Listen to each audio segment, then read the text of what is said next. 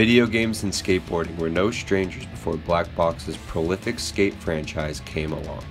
Tony Hawk's Pro Skater dominated the gaming landscape for its thrilling and arcade-like gameplay. The Tony Hawk games were some of the most critically and commercially successful games for their time. But by 2007, that success had faded away due to oversaturation in the marketplace. Gamers grew tired of Tony Hawk's Pro Skater and were longing for a fresher experience.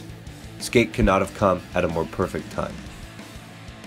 EA, one of the largest gaming companies in the world, which houses many of gaming's biggest franchises, noticed this decay of Tony Hawk games and was eager to capitalize. They turned towards one of their own development studios to make this happen: Black Box Games. Black Box was famous for working on EA's NHL and Need for Speed game franchises. The team was eager to jump on board to a new skateboarding game, since lots of the workers on the team were skaters themselves. They began work on the project in 2005.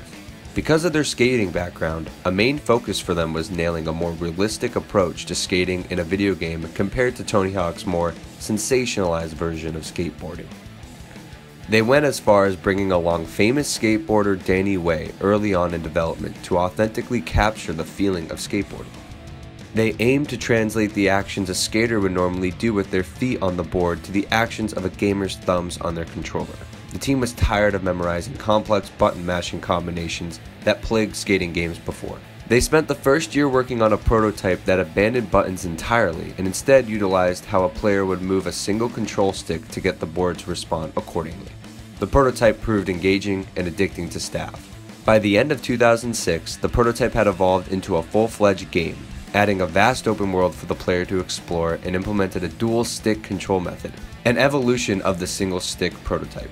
This dual stick control method meant the left stick controlled player direction while the right stick controlled the tricks executed on the board. It was named the Flick It system and became the backbone to their realistic gameplay approach. The final product released on September 2007 titled Skate and received massive critical and commercial success. Skate went on to outsell its strongest competitor at the time, Tony Hawk's Proving Grounds, and Skate was then crowned the new king of the skateboarding genre. Black Box loved the praise, and EA loved the money. They publicly stated how Skate's success had immensely exceeded their expectations, and that a sequel was surely on the way. Black Box was not even sure they would get to make another game, but they already had tons of ideas they knew fans would love going forward with the sequel.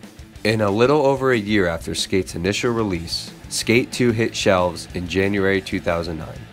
Skate 2 brought along a myriad of new mechanics, such as finally getting off your board and moving around objects to create your own skating possibilities within the open world. Not only were players able to walk off their board, but they were given an abundance of new tricks, like grabbing your board and taking one foot off to open up new trick possibilities, such as hippie jumps and hand plants. Skate 2 received similar success to the one before. Fans especially praised Skate 2 for its explosion of meaningful content and gameplay improvements. This was the kind of innovative sequel fans were hoping for, and the series continued to crush its competition. However, it wasn't its competition that Black Box should have been looking out for. EA was suffering from their annual losses and felt that they needed to do something to make up for it. This meant cutting their workforce down by 10%. And to achieve this, they set their eyes on Black Box. Despite all of Black Box's success with the Skate franchise, layoffs hit the studio shortly after the release of Skate 2. A large portion of Black Box's staff were let go. Some have reported as much as 2/3 of Black Box's entire staff being laid off. By June of 2009, whatever was left of Black Box was relocated from Vancouver to Burnaby to join EA Canada's offices. The studio was hacked to pieces and then asked to make the next installment in the Skate franchise. So again, in just a year, Black Box released Skate 3 on May 2010.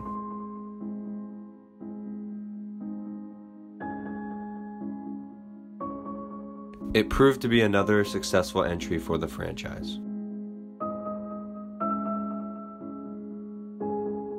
The game boasted a new map, a skate park editor, and some robust online features. But to fans, none of these additions seemed substantial enough to warrant a third entry.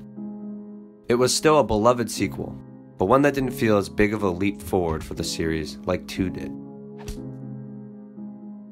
After the release of Skate 3, EA no longer believed in the skateboarding genre, despite Skate 3 selling near a supremely impressive 5 million units. But to EA, that still wasn't enough money for them compared to their other sport franchises like Madden or FIFA. With EA abandoning the Skate franchise, Black Box went back to work on the Need for Speed brand, releasing the narrative-focused racing game Need for Speed: The Run in November of 2011 to mediocre reviews. Sadly, even more layoffs hit the studio, which ultimately led to Black Box's closure in April 2013.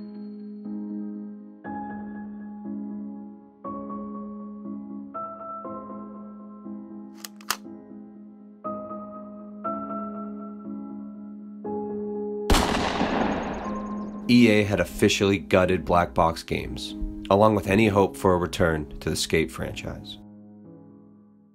However, as the years have gone by, a spark has appeared. In 2014, internet celebrity PewDiePie started creating a Let's Play series on his YouTube channel, playing through Skate 3. This reignited a lot of buzz behind the Skate franchise. So much so, the game received another boost in sales even after 4 years on store shelves. This led into 2016, where fans took to social media to make a stand for their lost but not forgotten franchise. They flooded EA's social media with hashtags such as Make EA Skate Again. Skate is one of video games' most beloved franchises, and yet it is unlikely that a new game would ever be made again. It's clear that the fans are hungry for another chance to flick it once more. I know this because I'm one of them. Skate is one of my all-time favorite video games. There isn't another game like it. No other game challenges you the way Skate does. No other game gives you the same sense of nirvana from traversing its open world like Skate does. And no other game captures the kind of dumb fun that Skate does. I'm not even a fan of skateboarding, and yet the Skate franchise glues me onto the controller for how fluid and fun it plays.